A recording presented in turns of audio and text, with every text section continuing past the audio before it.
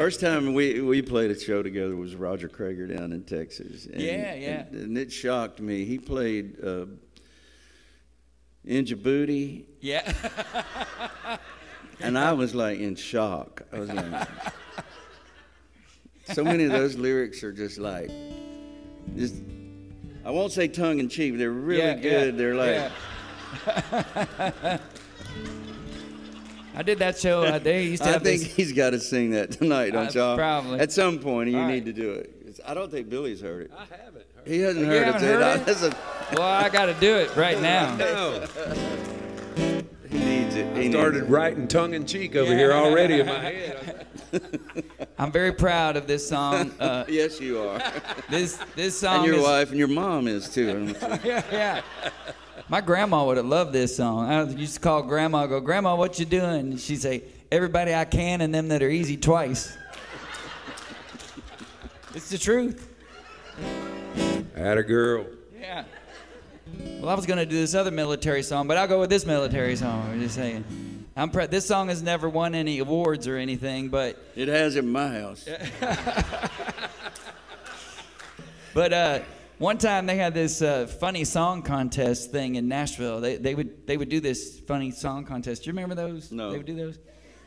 I forget who put it on, but I beat Win Varble Ain't Going Down on Brokeback Mountain.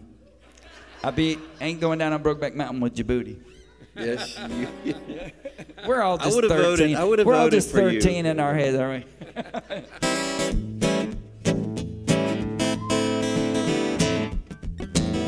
So I'm proud to say I've been on 10 tours for Armed Forces Entertainment, going overseas and playing for our men and women uniform. And on one of those trips back in '07, we went to the Middle East. And while we were there, they sent us on a little side mission to a country in Africa that's called Djibouti. Well, all the guys in the band, who are 13 years old at heart, was like, Djibouti? We got to write a funny song about Djibouti. That'd be hilarious. So we procrastinated, and it was the day of the show, and we had not written the song yet. And I was like, man, I feel like we're letting down the troops, and they don't even know we're letting them down. We're all great songwriters. We could have written a funny song. So we're like, well, we got like an hour and a half. Let's just throw something together and see what we come up with. So we wrote this song on a bunk bed in a tent in Africa right before the show, and we thought, we'll never play this song again. This would be like one of those funny songs you write for somebody's birthday or something, and we'll just promptly forget it after we come back home. We played it at one show in Nashville, and man, all of a sudden people went crazy. I got a call one day from Brad Paisley's producer. He's like, hey man, I heard this song of yours that I really like it. I'm like, woo, it's gonna be a good year next year. I'm like, really? Which song? He's like, Djibouti. I'm like, Brad Paisley ain't cutting Djibouti. He should have. He should have. He just didn't.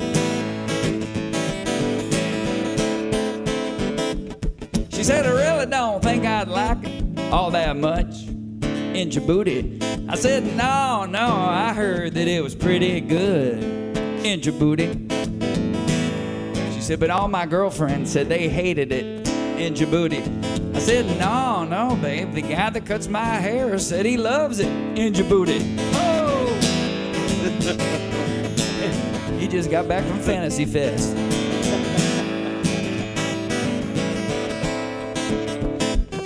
You don't ever need no raincoat in Djibouti. Ain't gotta worry about no kids. Not in Djibouti. She said, but I heard that it was hot and dirty and nasty in Djibouti. I said, well, how bad could it be? You know everybody does it in Djibouti. You got the airmen in Djibouti. You got them soldiers in Djibouti. You got them jarheads in Djibouti. You got the seaman. Oh.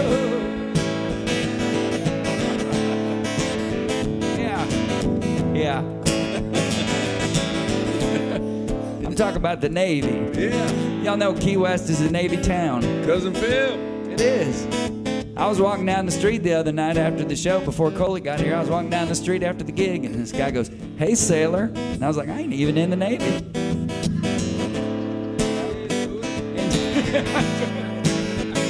that guy have a whip and some leather underwear on? Right.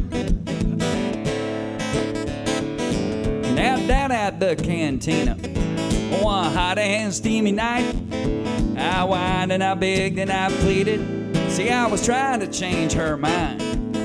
So I gave her my beer card, and she slammed 3 tall boys down. We found ourselves a bunker, and I finally got her turned around. Well, now she says she loves it in Djibouti. She wants it all the time. In Djibouti, and one tour of duty, that just ain't enough. In Djibouti, she wants me to re-up. In Djibouti, she likes the airmen. In Djibouti, she likes them soldiers. In Djibouti, she likes them jarheads. In Djibouti, she likes the seaman.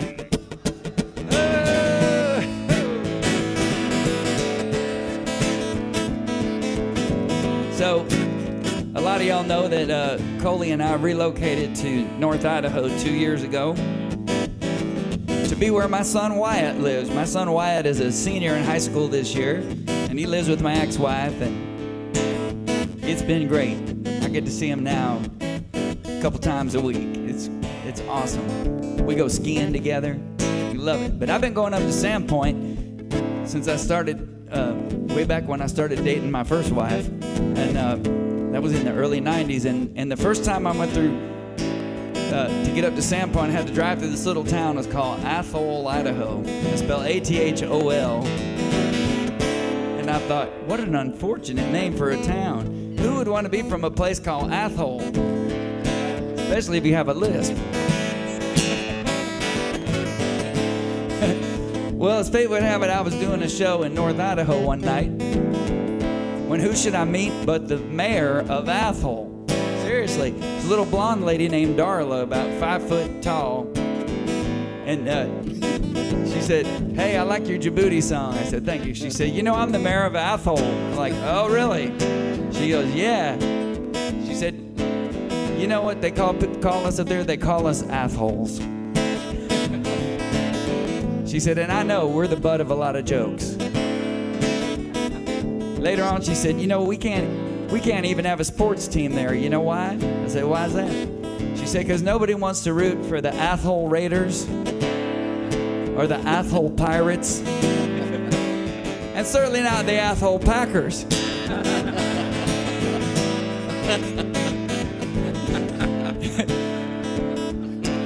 But a few years back, Darla invited Coley and I to come up there and headline a little festival they have. It's called Athol Days. And we really did it for one reason and one reason only. We were hoping in the local paper up there, the Athol Bottom Dollar, that there would be a headline that read, Djibouti songwriter packs him in an Athol.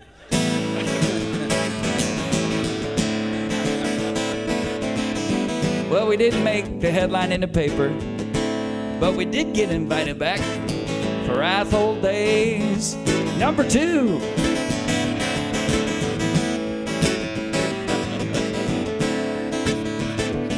She likes a canine in Djibouti. She likes them privates in Djibouti. She likes her grunts in Djibouti. She got colonels in Djibouti. Oh, some pretty high-ranking colonels. We were playing a show one night, and this guy said, "Man, I can't believe you left out the most obvious one." I said, "What do you mean?" He said, "You forgot to mention rear admirals in Djibouti." And another guy we know said, "I knew a guy one time, his name was Rear Admiral Colin Hunter. He was destined to be a Rear Admiral." Well, we were playing in Missouri. We were on our way to a gig in Sullivan, Missouri, and we're going down the highway, and we looked up and we saw this big billboard for this place called the Uranus Fudge Factory. Y'all know that place? If you've ever been out to Mark and Colleen's place out there in Sullivan, you've probably seen the sign. Right across the bottom of the sign, it says, "The best fudge is packed in Uranus." I looked at Coley and I said, "I don't know about the fudge, but we are definitely going to stop and get the t-shirt." we were in the motorhome. You know, you can't stop those things on a dime, right, Donnie Brewer? Because they're heavy. So we missed the exit. We had to go down the next town over and turn around, which is a little town called Dixon, Missouri. So we went down there. We had to swing a Yui at that Dixon Uranus exit. And so we're walking around the store. We're looking at the T-shirts, waiting for our fudge to get packed. And we kept noticing as the people would walk out of the store with their purchases, all the employees would stop at the same time, and they would say, "Thanks for picking Uranus."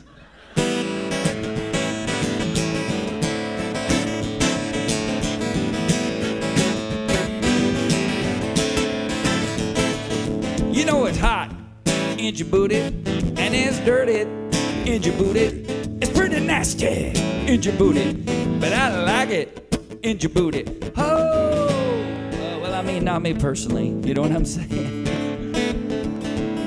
I always say it's better to give than to receive, especially when it comes to Djibouti. But the best thing about it all, is, well, I'm really big down there in Djibouti.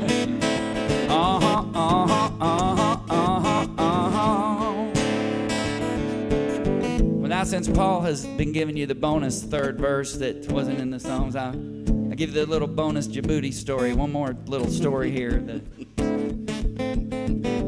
So we got to know the people that run the bar where they do Athole Days. A guy named John and his wife Stacy. And I told them about that place, the Uranus Fudge Factory. I said, if you guys do not open up the Athole Fudge Factory, I mean, then Coley and I are going to, because that's $1 million idea.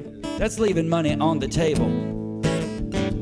So Stacy took it upon herself to go on Facebook, and I sent her this link.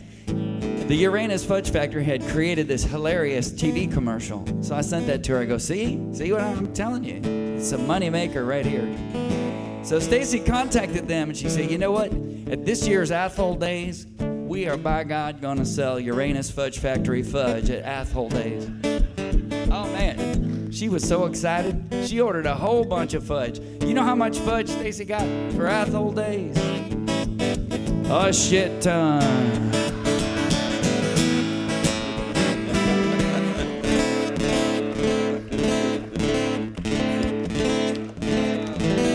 In Djibouti.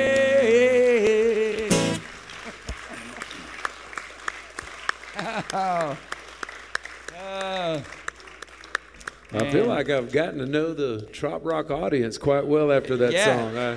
See how they are? Yeah. Now you know what to write. I got to know them quite well. Yes. We're very close. Wow, here. that's so good, man. We're very close. We're very tight, you could say.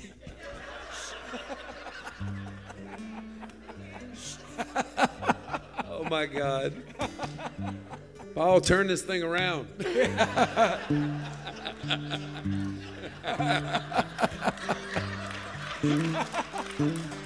You mean we got to clean up the stage? Yeah.